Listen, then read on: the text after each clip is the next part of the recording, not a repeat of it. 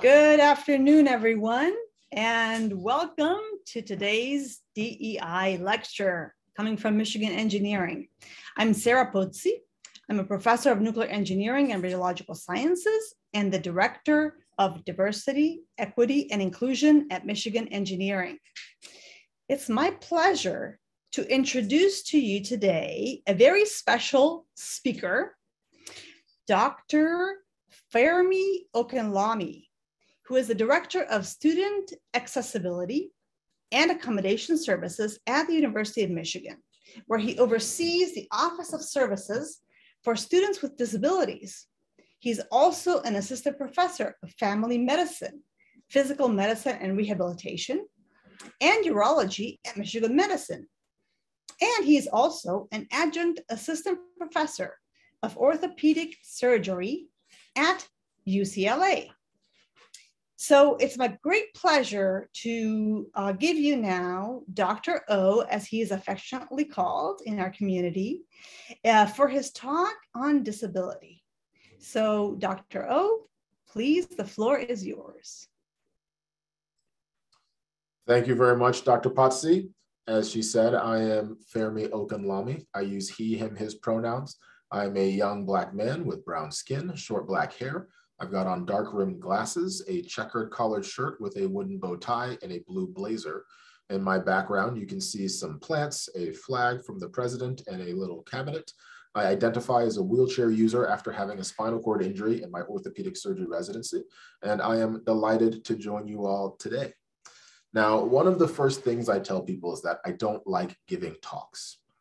Now, anyone that knows me or has heard me talk before will say that is a bold-faced lie. This man loves to talk. Now, I'd say it's not that I said I don't like talking.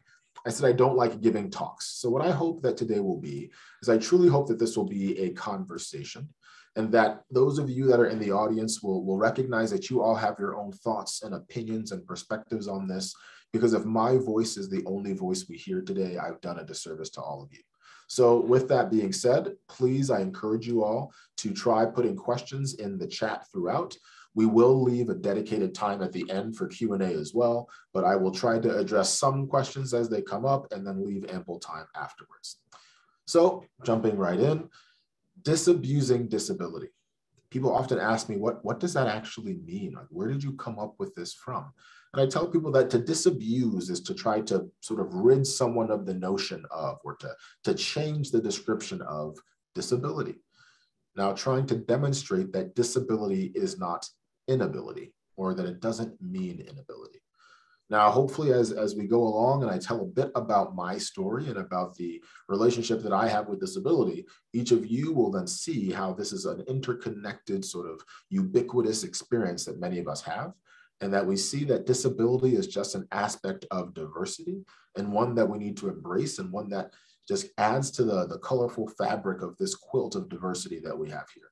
So I always start off using this image to start these conversations. So in this image, to describe it, you will see two sides of a slide. On each side, there are three individuals. I call them tall, medium, and short, and they're attempting to watch what appears to be a baseball game on the other side of a fence. Now, on the image on the left, each of these individuals, tall, medium, and short, are standing on one box. With that one box, the tall individual can see the game, the medium individual can see the game, but the short individual cannot see over or through the fence to see the game. On that side, it says the word equality. Now, as I go along, please feel free to then put in the chat your own thoughts on this slide, whether you've seen it before, how it's been used, what it makes you think about. Please, it doesn't have to be a question, just start putting in your thoughts about when you see this slide, what it makes you think of or when it's been used. On the other side of the slide, the same three individuals are there, tall, medium, and short, but now the boxes have been moved. They've been moved in a way such that tall individual is no longer standing on a box and can still see the game. Medium height individual is standing still on one box and can see the game. But then the short individual is now standing on two boxes and can see the game. Now under this side, it says the words equity. Now, thoughts are starting to come into the chat that people are saying they've seen it before and it's a really excellent example. Someone else says that this is the best illustration of these two terms that they'd ever seen. Someone said it provides access to everyone. Now, these are very positive things that people say. And yes, individual chimed in that they've seen a similar image before that includes a third option that says justice. Now, I'll tell you that when people looked at this slide, many people are trying to identify a problem. And Evan James Copeland just says, but why is there even a fence? And this is where these conversations get interesting. So when we look at this slide, people think that we're trying to provide people with access, right? And the left side, everybody has the same thing, the same boxes, and it says equality. Yet not everyone has access to watch the game when they're provided resources that are equal. On the other side of the fence, it then says, okay, well, this equity is then giving people what they need, giving them what they need to give them access to that game. Now, these are all wonderful things. And just like Tobias brought up as well, it says, why are there barriers in the first place? So I start with this slide because most of the time, these are the comments that people say. They bring positive things and they say, yes, people should be able to have access. And if we just redistribute the resources, we can all have the same access we need. But I tell you that after a couple of times of using this slide, I put my presentations online often afterwards, and someone put in the comments there, why don't those insert racial slur here buy tickets like everyone else and watch the game from the inside? Now, I paused on purpose to then say that again. Someone said, why don't those insert racial slur here buy tickets like everyone else and watch the game from the inside? I say this not just to be dramatic or jarring, but I say it because we don't often recognize that when we look at an image, two people can see very different things in that same image. Some of us are looking at this and we're thinking that the goal of this is to then allow people to watch the game and that they should be given access to see the game. Yet someone else looks at this same slide and sees something that means people are trying to get something that they don't deserve. They're trying to steal something. They're trying to get into a place where they shouldn't have access. And therefore, we do need to put the fence up to then encourage people, discourage people from trying to get something that does not belong to them or that they do not deserve. Now, what's been interesting is that I show this slide and one day someone raised their hand in the audience back in the day where we actually saw each other face to face.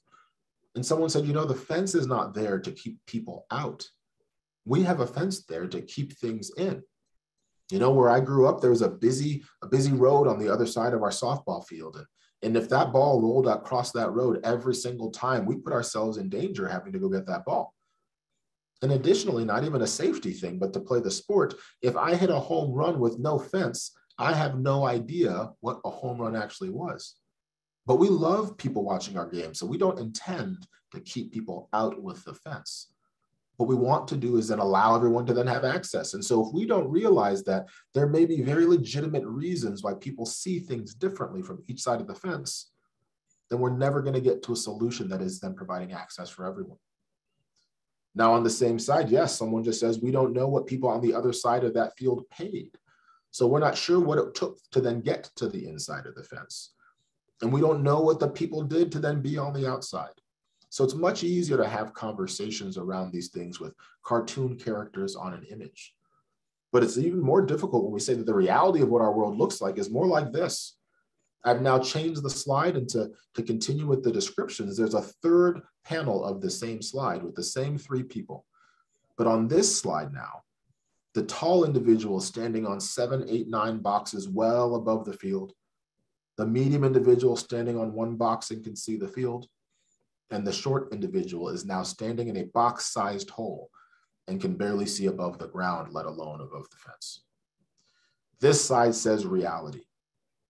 When I look at the first image and I described to you how the boxes were moved around, if you look at this as a resource and that resource is money, the same amount of money to provide equality was then used to provide equity. So when we talk about resource allocation and a redistribution of efforts, then people say, well, we can just move things around and give people what they need. But the reality is that some people have more resource. But when that comes up, the question is, why do I have to give up my box for someone else? I don't know what that person did to dig a hole for themselves in this place. And so why should I have to fill that void? Why should it be my responsibility for all the things that I did to then support them? And so this is where it gets closer to the reality of the situations that we're in. When we talk about diversity, equity, and inclusion, when we talk about providing access to individuals, the reality is that we have haves and have-nots. We have people on either side of the fence. We have people that then have a different perspective on what they're even looking at. But in order for us to then be speaking the same language and having the same conversation, we need to be trying to understand what problems exist and how we are working together to then solve them. Because if we don't see the same problem when we look at this slide, it's impossible that the solution we come up with is going to be one that's accessible for all. So, 10 minutes in at this point, people are probably wondering, what does this have anything to do with disability? And it's because this slide, I think, then drives home how I try to introduce these concepts. In this third slide, we now have a different set of individuals. So I'll describe them for you here, because in the first ones, I told you that people said, why don't those insert racial slur here? Those individuals I didn't say, but were looking like they were people of color. There was a darker complexion to individuals in the first set of slides. And this slide now, I think this one captures a lot of the diversity, equity, and inclusion conversation. So same type of image in which you have an image split into two with two halves. They're watching what now looks to be a real football game coming from a Nigerian man. This is soccer or football in this image. And you've got three individuals. On the left side, there's the tall individual. There's then the medium individual. And then there's an individual that's seated in a wheelchair. You also have what appears to be different skin tones that are trying to be represented in this image. You have different lengths of hair, different clothes, which are trying, in my estimation, how I use this slide, trying to acknowledge sort of the diversity of gender, the diversity of race, the diversity of ability and disability status. And then I also now notice, and it took me a while to see this one, but there's a rainbow in the top right corner of the other half of this slide, which I think is also attempting to then make sure that we're referencing our LGBTQ population too. So in this image, when we look at the boxes and we recognize that now we are trying to be as inclusive as we can, I tell people that as a proud wheelchair user, it doesn't matter how many boxes you give me, that would not provide me with the access I needed to watch this game. And so if we took that same wood and then built a ramp, that is where my phrase, everyone can use the ramp while not everyone can use the stairs, comes in. Now, depending on how contentious people want to be, they look at this ramp and they say, Dr. O, it looks like it took a lot more wood to build that ramp than to build that one box. And I say, you know what, please spare me. Like, I didn't come up with these slides. I'm just using them as a metaphor. But I then also sometimes clap back and say, you know what? Sometimes it does take a little bit more resource. Sometimes it might be a little bit more expensive to then provide that access for someone who then needs it. But should that be the reason we don't do it? Should we have financial reasons be the only reason why we don't strive to provide equitable access for all people? And so this is then where the conversation around disabusing disability comes in. Telling sort of a brief story of my own life, I tell people that, I was born in Nigeria to two physician parents. I moved to this country when I was young. They both had to redo their residency training and they went to Howard University for pediatrics residency. My mother then went on to Johns Hopkins for her pediatric intensive care fellowship, and my father did his at Georgetown for his neonatal intensive care fellowship before we moved back to Indiana. So we moved to Indiana. I went to private school from 4th grade to 8th grade there, went to Deerfield Academy back on the East Coast for high school. And then I played all the sports, basketball, soccer, lacrosse, track, was captain of the team and president of the class, did all sorts of student groups. And I say this not to pat myself on the back, but because I had a diverse sort of set of experiences. I sang, I danced, I acted, I was in the a cappella group and I was a big brother, big sister. And so diversity was just a part of my world. It was not a buzzword. It was not something that I was looking to accomplish. It was just that coming from an immigrant family and living in Maryland and Indiana and Nigeria and Massachusetts, I had always seen lots of different people from different walks of life, and it was just part of my world. And then I went to Stanford University for undergraduate, and I continued running track and field and was captain of the team my last 2 years and considered taking time off to then train for the Olympics, but went straight to medical school here, where I then ended up finishing my 4 years of medical school and matching into orthopedic surgery residency at Yale. Up to that point, my physical, my mental feats were what I thought defined me. I show this image here that one of them is me at Stanford University jumping, triple jumping into the sand. I then have the next images of me with my cap and gown at Michigan Medical School graduating. And then I've got a picture of my family, my mother, my father, my sister, my grandparents. We have a series of MDs and PhDs, and education was very important to our family. And so when I looked at this, I thought as though this is what categorizes me. This is something that I can then have value in the world because of what I contribute to it. But then when I ended up looking like this, an image of me with my C collar on, hours after my first surgery to stabilize my spine after a paralyzing injury that left me with minimal use of my upper extremities and no use of my lower extremities. I had to ask myself, what contributions could I make at this point? And that wasn't because I had not always been told that I was going to be able to do anything I wanted to do, but because I saw a world around me that was not actually accessible to me. I had not seen at that point enough examples of individuals that looked like this, that looked like me, that had the level of function that I did or did not have, that were doing the types of things that I had set out to do. And so I'll tell people that I was blessed in the fact that I was raised in a Christian household that put values in me that I don't take credit for, right? But not everybody has those values. Not everybody thinks in that way. And so I was held together by my faith. But I will tell you that it was difficult at times. There were questions that people would ask that I did not have answers for, that my faith felt like it was sort of a crutch. And I even tell people now after that phrase, I say there's nothing wrong with needing a crutch, but I digress. And so when I was in that world, is what I call it, living now on the other side of the stethoscope, it then forced me to recognize how our built environment and the lived experiences of individuals without disabilities makes it such that I myself was complicit in a system of ableism. I didn't realize that the things that I did on a day-to-day basis failed to acknowledge the fact that the structures upon which our organizations and our systems were built upon were not built with disability in mind. Now, to make this a little bit easier for some people to then understand, I juxtapose ableism with racism. Now, sometimes that gets the hair off the back of people's neck to stand up, but I think it's an important thing, particularly now as, in the past year, 2 years of the pandemic, people have recognized some of the disparities that exist between races. And we've had a sort of a new awakening, not just because of the pandemic, because of some of the high profile things that have happened, like George Floyd and Breonna Taylor and Ahmaud Arbery, that race is now a heightened conversation in our country and our world. But I tell people that while racism clearly exists, racism is not me pointing to the person that's sitting across from me and saying, you, sir, are racist. But recognizing the storied history of our country is not one that is being negative to the person sitting in front of me. It's just acknowledging the reality of where we came from. And until we identify racism and the systemic structures that then have been continued to be built, we cannot dismantle it. Similarly, ableism is that same thing. Ableism is not pointing at the person sitting next to me or across from me, but it's recognizing that this world was not built with disabled body minds in mind. And I say body minds because we talk about physical accessibility, and I want to make sure that early on I acknowledge the fact that disability is not all visible. There are plenty of individuals with invisible or non-apparent disabilities. And as we hope to then disabuse disability, as I said, and change the definition, the perception, the stigma of what disability is, people will recognize that disability does not mean less than. Disability does not mean unable. And there's a culture around disability that many people identify with. And so I juxtapose race and disability intentionally, because I do not think that being a Black man is a bad thing.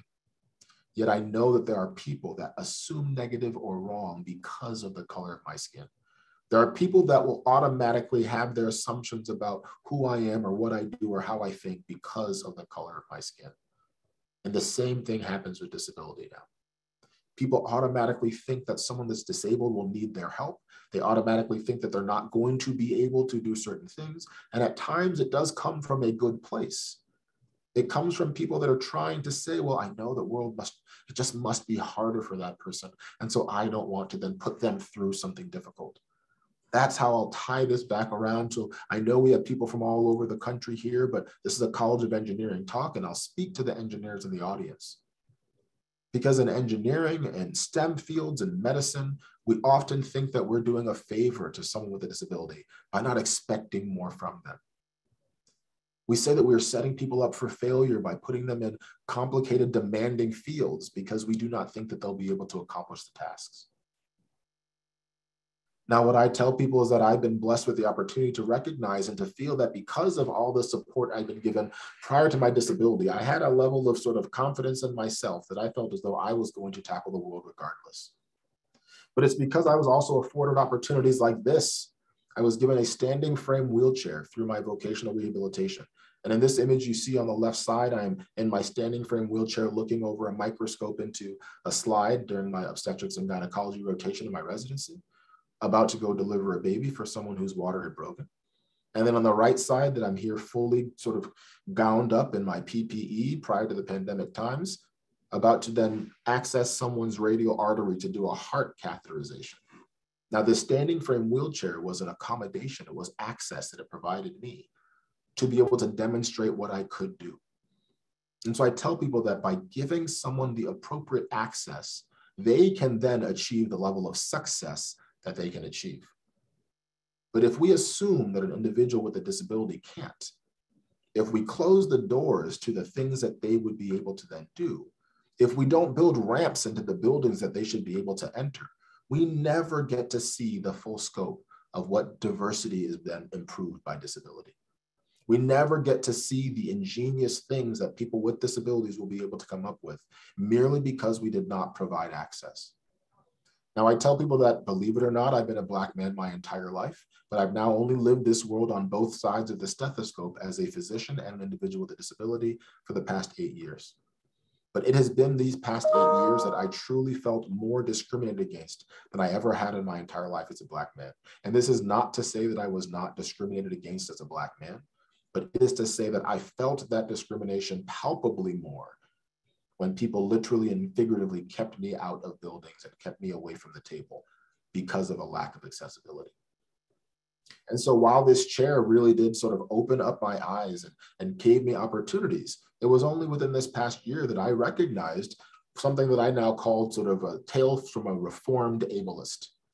Because I started to also value my life based on my ability to then get back to what my previous life was. Back to a place where now I am upright and operating. And I felt as though that is what made me then have value again. And it was Judy Heumann, who, if you don't know Judy Heumann, I encourage you to look her up after this.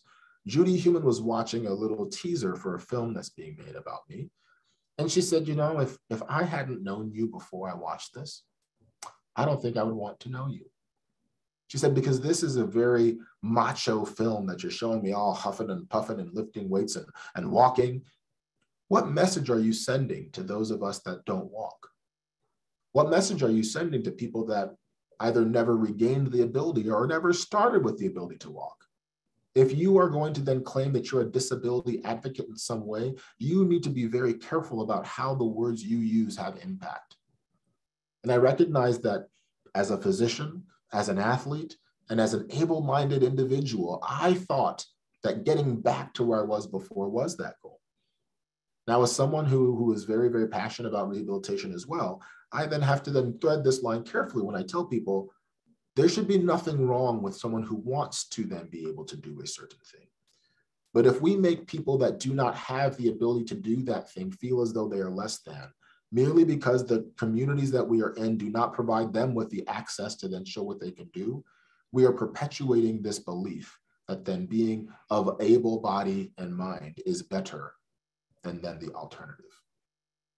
And so I still use accommodations like my standing frame wheelchair, but I also make it very clear that an individual does not have to be upright, does not have to walk to be able to have access. And that is when it comes into engineering and STEM fields and what we can do to recognize that if we have other people with a variety of lived experience, we will end up coming up with products and procedures and things that are more accessible to the increasingly diverse world that we live in. Because you don't all have to be disabled Black immigrant Nigerian men to be able to know the importance of providing access for those communities. You're not always going to have the lived experience of someone else to be able to recognize the need. But if we are able to then acknowledge that the disability community has a lot that they can then provide and then give to the rest of the community, if we see that each and every one of us may enter this world of disability at some point, if we see how ubiquitous disability is, and it's the one group that any one of us could potentially enter at some point, we should not look at disability as something that is just about them. We shouldn't see access to be something that should only be for the 20% of people that we see as disabled. We should recognize that by providing access for the disability community, we are truly providing access for all communities. This pandemic has shown that it's the majority to which we lean. We create access and policies and procedures for the majority, and then we handle the one-offs afterwards. We handle the extra people that were not included in the initial programming to then see how it can then attend to them. But if we lead with our most vulnerable populations, making sure that our vaccine and testing sites were accessible for individuals of all disabilities, we will see that everyone will then have that access. So I didn't mention how after my injury, I was introduced to adaptive sports in the Rehab Institute of Chicago. And then I went back and I got a master's degree from Notre Dame in engineering, science, and technology entrepreneurship. And I was talking to Dr. Pozzi before this and was sort of aging myself by saying, I remember working on SolidWorks to do my CAD drawings for the technologies that I was trying to put together at that time. And I do not claim to be a true engineer like many of you, but I did have an opportunity to then get this engineering entrepreneurship master's degree that allowed me to look at the world through a different lens. Instead of seeing just problems, it allowed me to think in a way that we were creating solutions. And so this opportunity for me to be seated and standing and reeling right next to a bunch of other individuals working on problems, but then having a different perspective from my own lived experience. Being able to then talk about what it would mean for an individual with a disability like mine to then be able to access this facility or be able to have access to this building changed the way that people were thinking about the work that we were doing, recognizing that there were plenty of people that had not been included previously. And this is just, once again, an N of one. I am not the first or the best or the only, but I am someone just like the rest of you that has a lived experience that then can contribute to any community that I join. But what I then began to realize soon after this injury was that there are so many individuals with disabilities that are not given this same access. I was blessed with resources. I had a job already that had good disability insurance coverage. I had a family that can provide access for me. And so my life did not get as derailed as it could have. And I recognized that I was just blessed and lucky to have those resources. And I had people that did what I call assumed competence. Rather than looking at me and thinking that I couldn't, they allowed me to work together with them to determine what I needed to show that I could.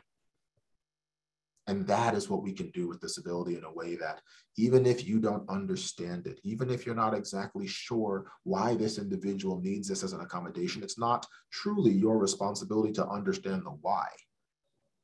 And then as I talk to sort of my University of Michigan colleagues here, I've been very, very fortunate to work with a lot of individuals in the College of Engineering in terms of providing accommodations for our students. And I think that people are very well intentioned when trying to provide accommodations. But I do think that we still need to improve at times the stigma that exists where people view accommodations as an extra help. They view it as a road that is going to be easier for that person to travel. And because of the desire to then maintain academic integrity and the academic rigor of our programming, we say, aren't we just setting these students up for failure if we then give them this accommodation and make this easier for them? The real world isn't easy like this. And so don't you think we should then let them know those harsh realities now before then setting them up for failure later? Now, I tell people that the world and the real world that we talk of is this institution as well. And if we can't demonstrate to our students and faculty and staff that we understand the diversity of the human experience and the fact that disability is not something that should be stigmatized or dehumanized, that disability is something that is just like anything else that makes us different from someone else, but it should not be the reason that we don't get access. If we recognize that by providing the reasonable and appropriate accommodations, we are going to then unlock the potential that individuals have to then change the world, that at the University of Michigan, as the leaders and the best, we should be the ones that understand this. And I tell people that physical accessibility is still something that we're very behind in. but it's still something that I think people have started to now understand. You know, I give analogies and stories all the time, and I tell people that I can walk a bit, so I use crutches or a walker to walk.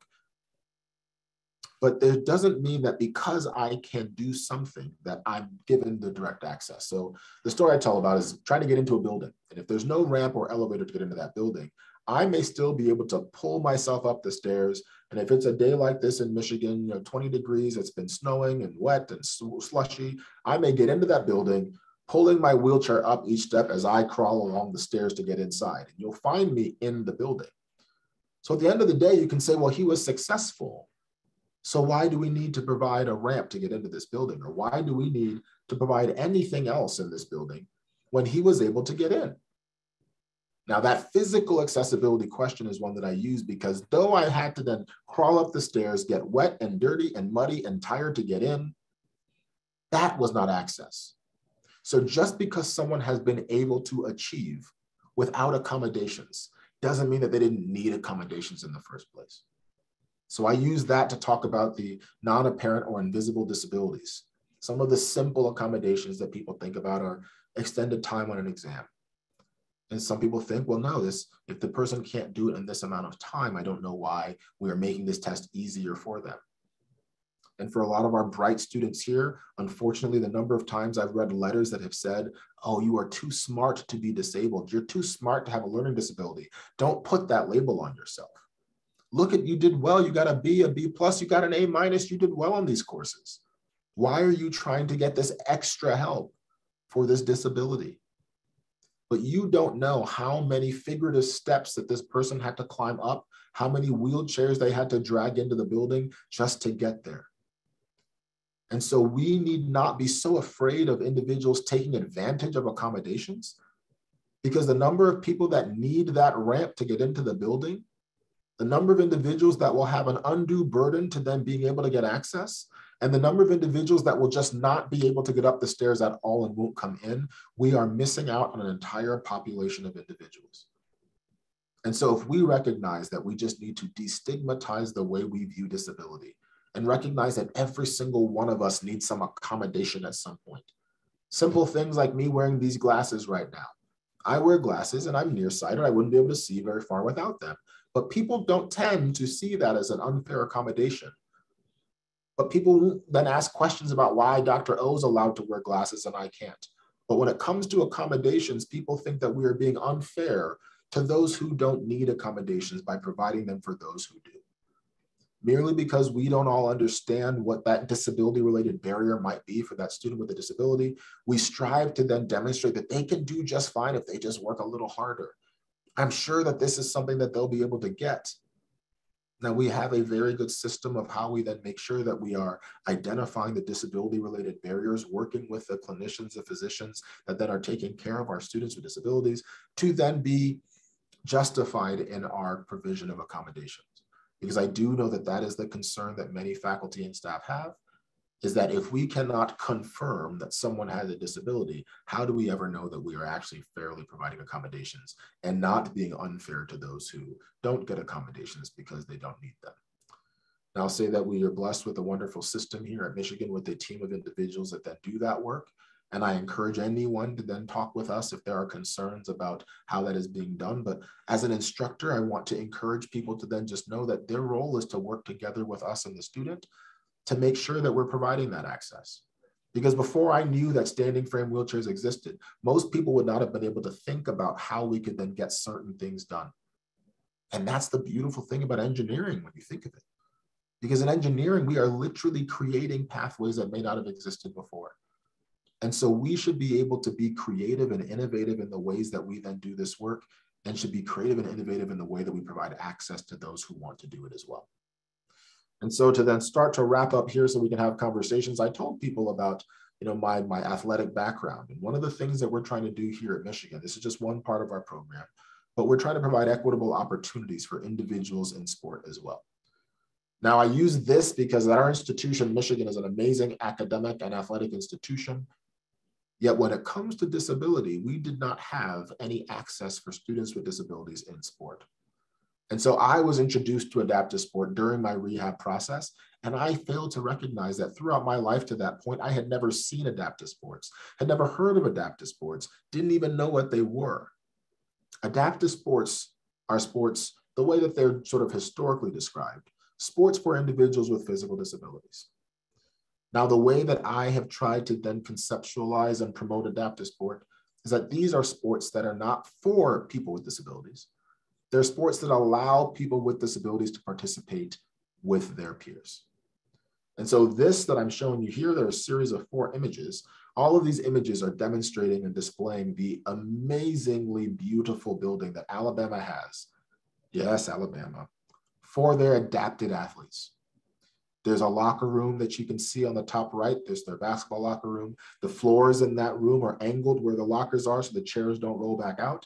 You've then got their basketball gymnasium on the left. You've got their strength and conditioning weight room on the bottom. You've got the foyer to one of their main buildings on the bottom right. And that middle building is that entire building itself. Now, I show this actually not to show what I think that we need to emulate. Because while I'm very close with Alabama folks and we're colleagues, they know that I say this when I give presentations, I see this a bit as separate but equal. Because we moved the disabled athletes to a separate building to then have their access, rather than utilizing the access that already existed. And so our goal here at Michigan is not to then create a separate but equal entity. It's to make sure that all of our students are formally integrated into the systems and structures and buildings that we already have. We're trying to reconceptualize what these equitable opportunities are, and specifically related to sport and fitness, as we said, that's making sure that at every level, an individual with a disability will have access to be able to participate in the way they do. I give this because oftentimes people come and give a presentation and they don't give you any tangible action items for how you can then do something better. And this is just one example, once again, because I tell people I did not know anything about adaptive sports before I had my injury. But then recognizing that as a varsity All-American athlete myself, I knew what access I had been given. And it was devastating to then hear that plenty of student athletes were not getting that same access solely on the basis of disability. So similarly, if you think about your classrooms and you think about a student who may have not known throughout their entire high school career that they could receive accommodations for a disability that they had not wanted to disclose. And people don't disclose disability because of the stigma that exists around it. And people feel as though they will be seen as dumb, less than, stupid, unable to perform, just looking for extra help. And that's not what accommodation should be. It's not what disability is. And we need to recognize that every single one of us has the opportunity to demonstrate what we can do if given those equitable opportunities.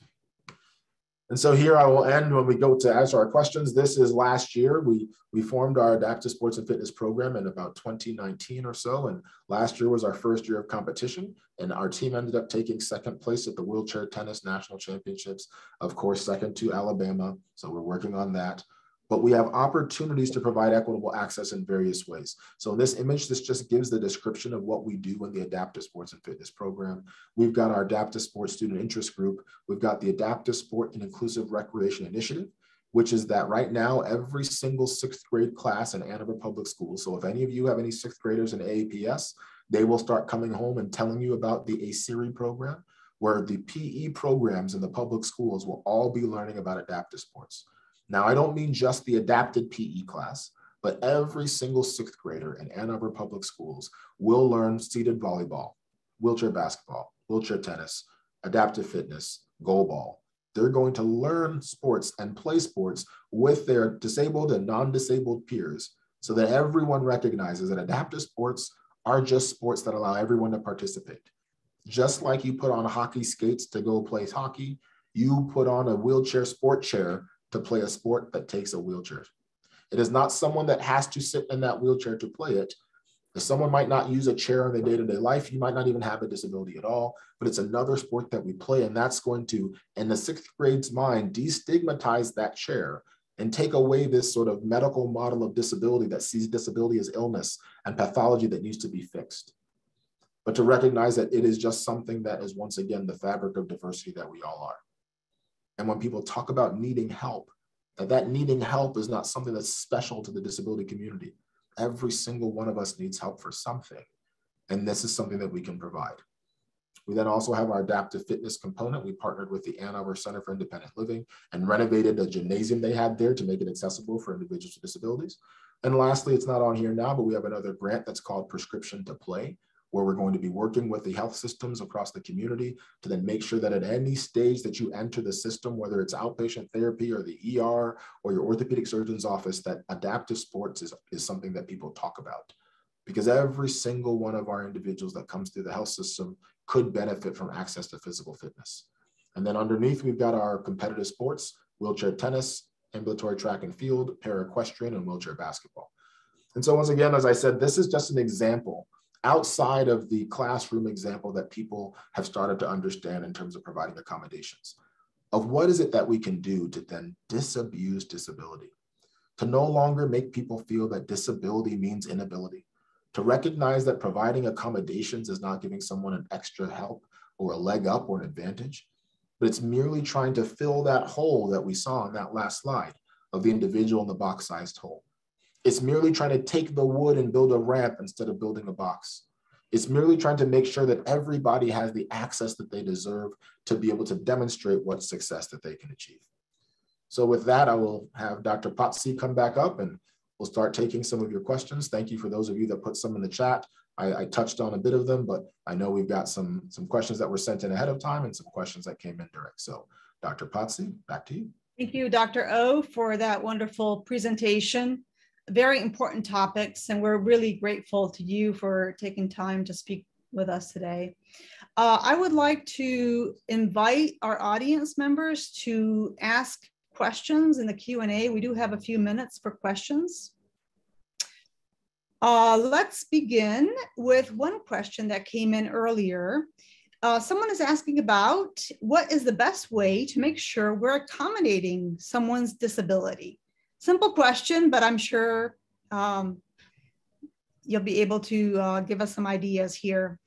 Certainly. So thank you for that first question. And to repeat, they said, what is the best way to make sure that we are accommodating someone's disability? Now, that question gets asked often, and I hope not to come across as patronizing with my answer. But I usually say, how do you ever know how you can then help someone?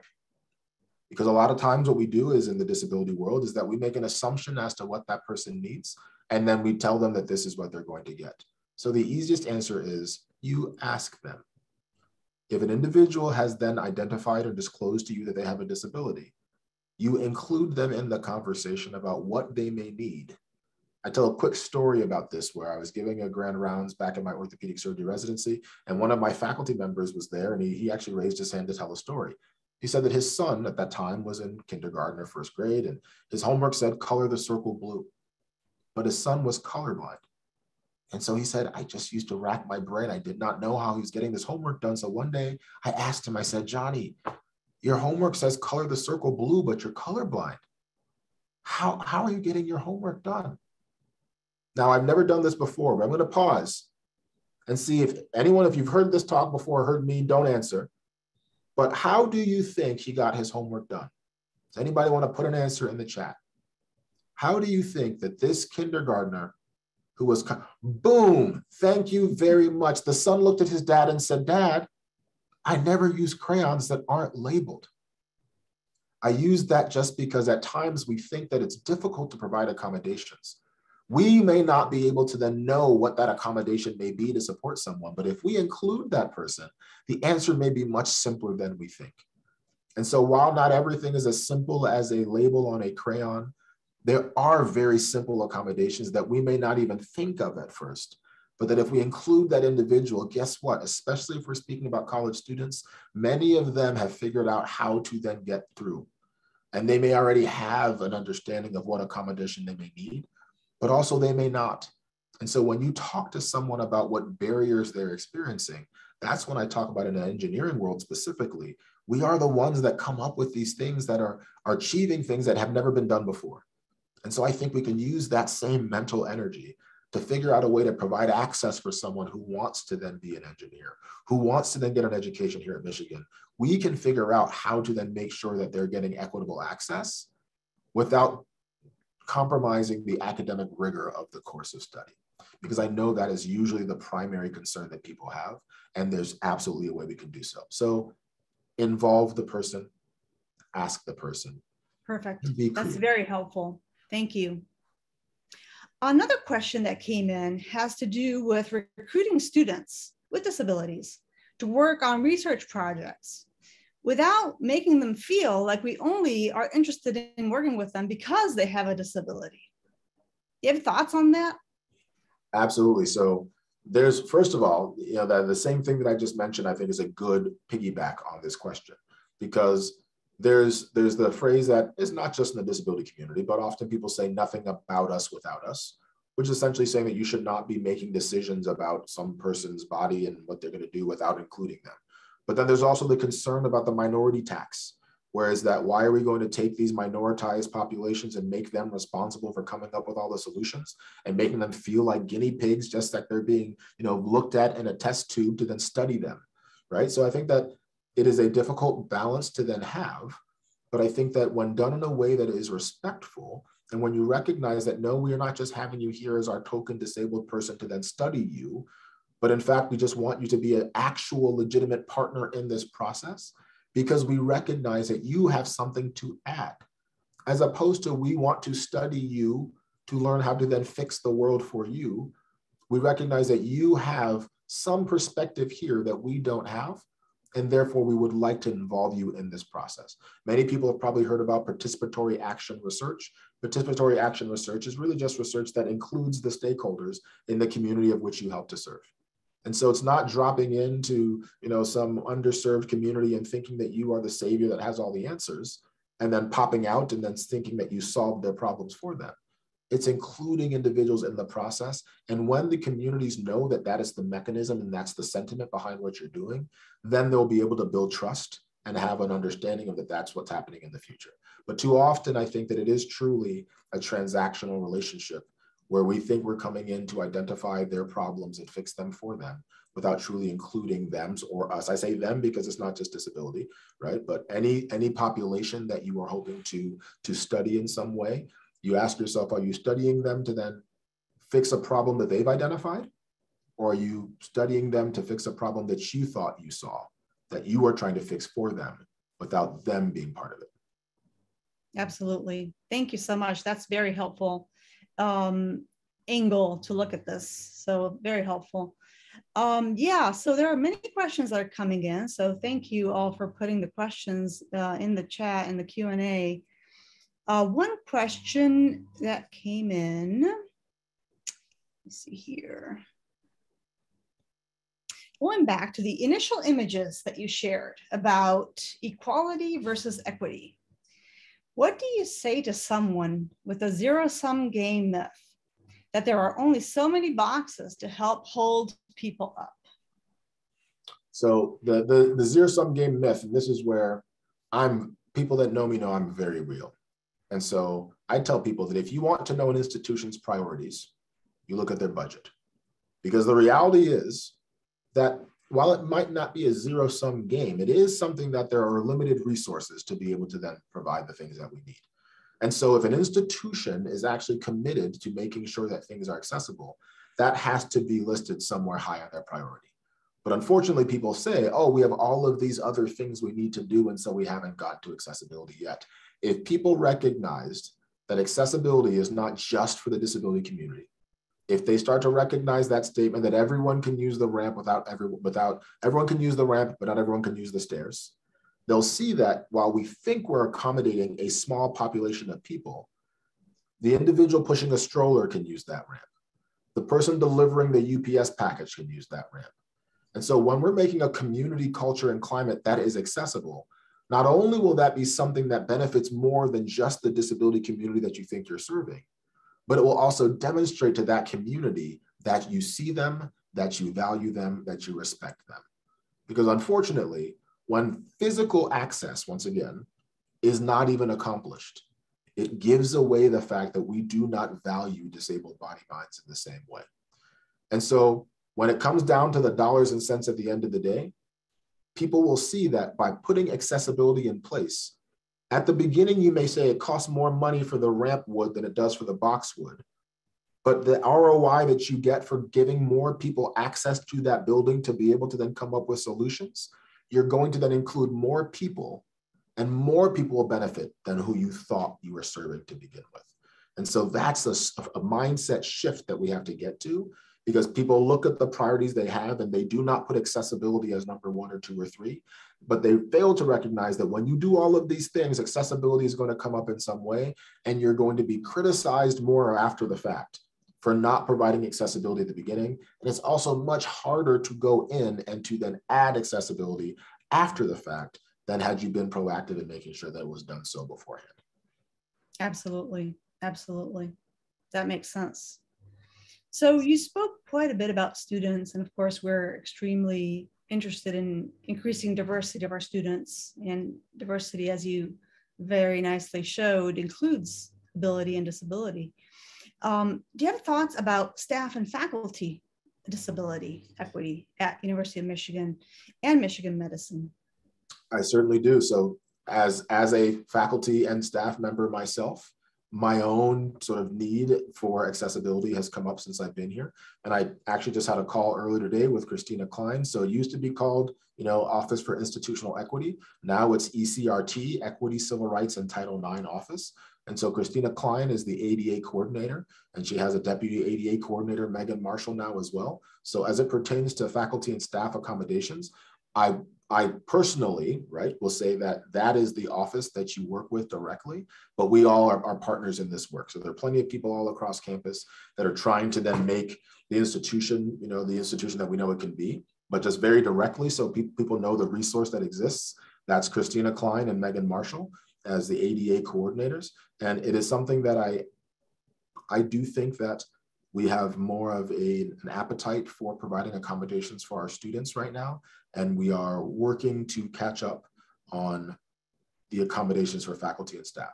And one thing I say very directly to people is, when a student sees a faculty or staff member that is struggling to get accommodations themselves, why would that student then want to then remain here as a postdoc or as a faculty member?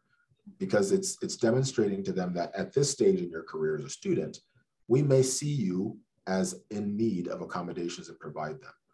But if we don't see you as that same person worthy of accommodations when you are a faculty or staff member, what does that say about the culture and climate of our institution? And so I want to be clear in that I know that there are many, many people that are working on doing this at the institution. And we've got the support from institutional leadership to make sure that we're providing those accommodations.